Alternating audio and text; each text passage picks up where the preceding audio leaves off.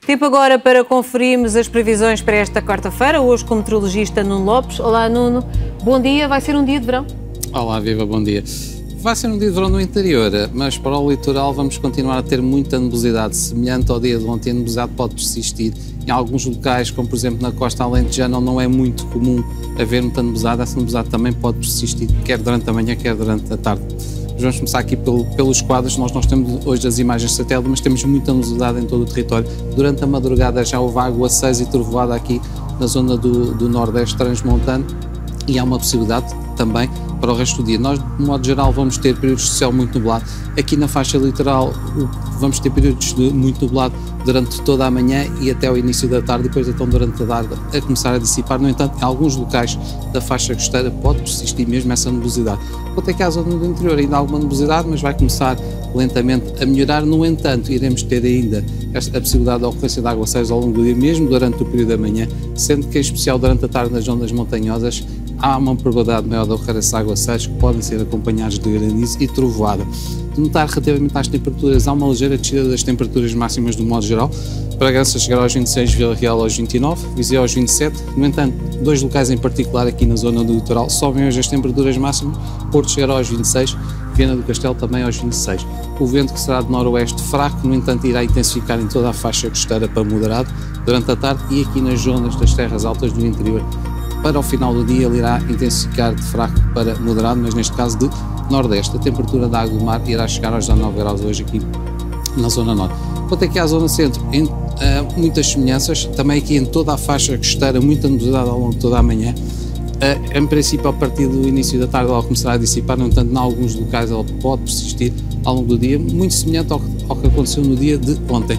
Quanto aqui ao interior, também aqui a mesma situação, com a possibilidade então, desses aguaceiros, principalmente no período da tarde, que podem ser realmente acompanhados de granizo e trovoada.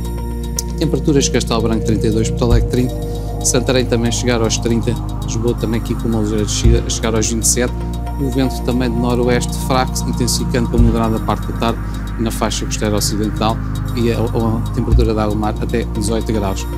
Quanto à zona sul, também aqui é destacar a situação aqui na costa, particularmente na costa vicentina, também muita nebulosidade ao longo do dia, à semelhança do dia de ontem. Também aqui a nebulosidade em princípio deverá dissipar a partir da tarde.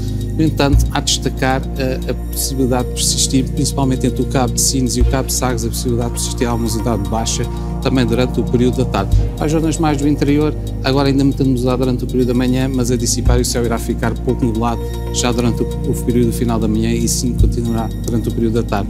As temperaturas temos Beja e Évora com 32, Faro chegará aos 27 e mais no litoral, Sines 25, Setúbal, uma ligeira subida para o dia 2, 31. Quanto ao vento, durante a parte da tarde intensificará para moderado aqui na costa vicentina, na costa do Algarve, ele irá soprar de sudoeste, também moderado. Ondulação inferior a 1 metro aqui na costa do Algarve, temperatura da água do mar 19 graus, 18 graus na costa vicentina. Quanto ao arquipélago da Madeira, vamos ter períodos de céu muito nublado, no entanto aqui nas vertentes sul da ilha da Madeira apresentar-se-á o céu pouco nublado, o vento irá soprar de norte moderado, sendo que temporariamente ele será forte quer nas terras altas da ilha da Madeira, quer no extremo leste da ilha. Temperatura 25 graus em todo o arquipélago.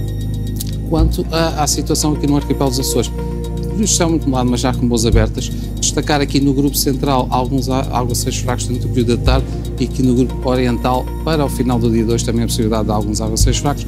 A temperatura máxima cerca de 25 graus em todo o arquipélago, o vento será do quadrante norte.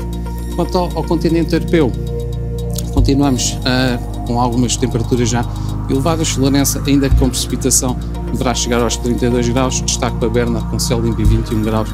Paris 25, alguma nebulosidade. Não só apesar de tudo, boas notícias para quem está de férias em Portugal. Sim, quer dizer, para o interior parece verão, mas para o litoral vamos continuar com esta situação ainda com muita nebulosidade, pelo menos durante os períodos da manhã. Obrigada, até já. Até já.